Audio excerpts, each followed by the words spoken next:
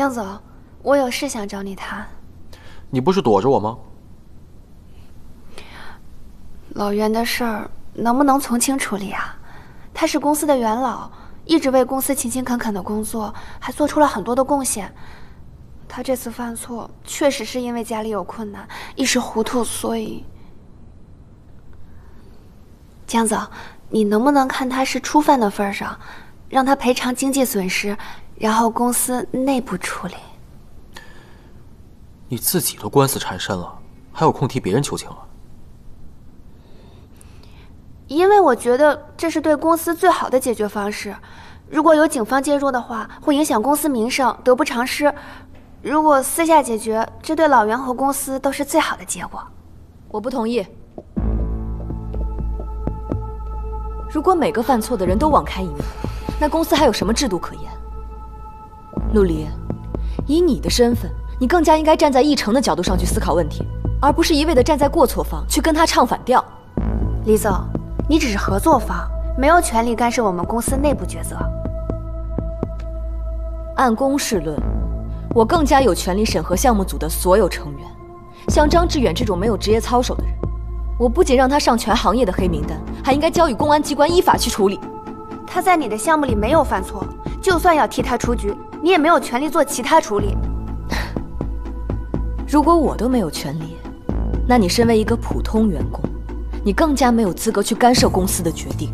还有，你不要因为昨天我没有追究你的责任，你今天就变本加厉的为难议程。这是两件事。你们两个都说够了没有？你是来替我工作的，不是来当别人说客的，你听明白了吗？江总，那老袁他该怎么做是我的事儿，出去工作。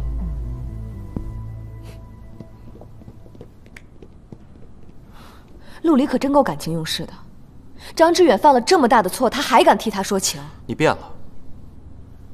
我怎么了？张志远是走投无路才这么做的，跟你当年情况一样。我以为你会更理解他。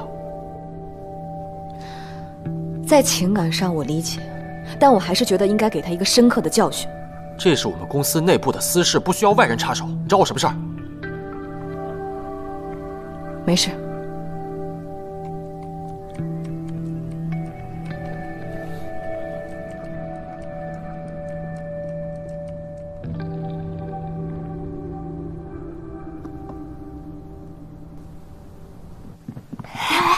干什么呀？神神秘秘的。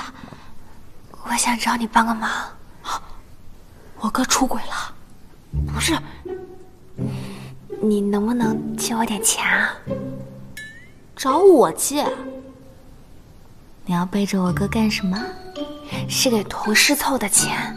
那你找他要啊？就是你哥开除的人家，他怎么可能给我？哦，那你借多少？5万是吧？行，5000。你连5000都没有，你怎么活下来的？这不是还没发工资吗？你竟然要靠工资养活自己，我哥虐待你啊！你先转给我，等我发了工资就还给你啊。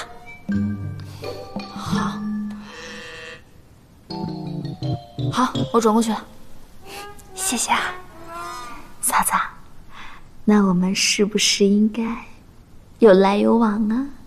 你要干嘛？一鸣到底去哪儿出差了？他都躲了我好几天了。我只能告诉你，他中秋节回来。现在啦。中秋节？那不就是明天吗？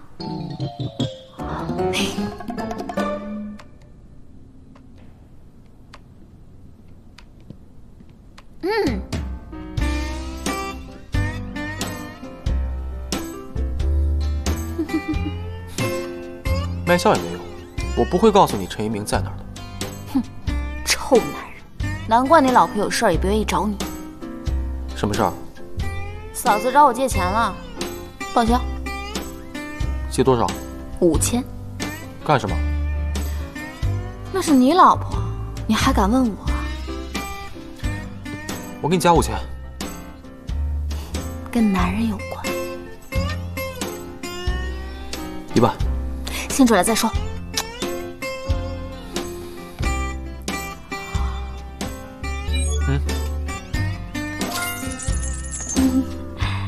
说是给同事凑钱。我给你转1万，你就跟我说这些？站好了，你这样，再给他转1万，但别说是我让的。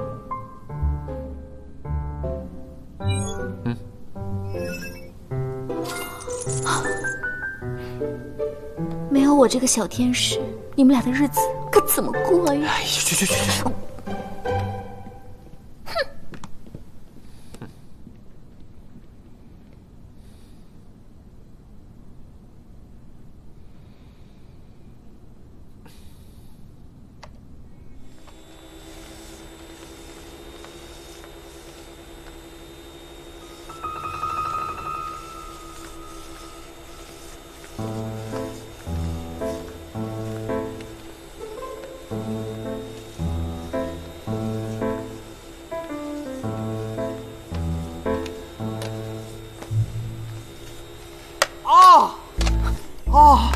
怎么了？我切到手了，纱布就在我屋里面。哦，你等等。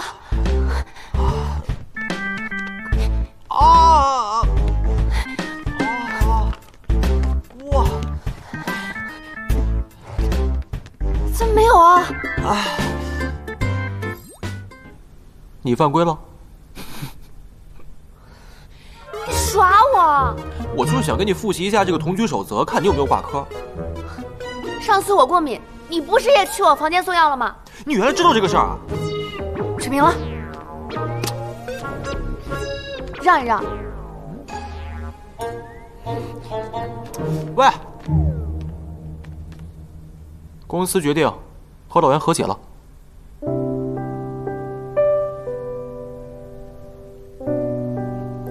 真的？你为什么突然会改变主意啊？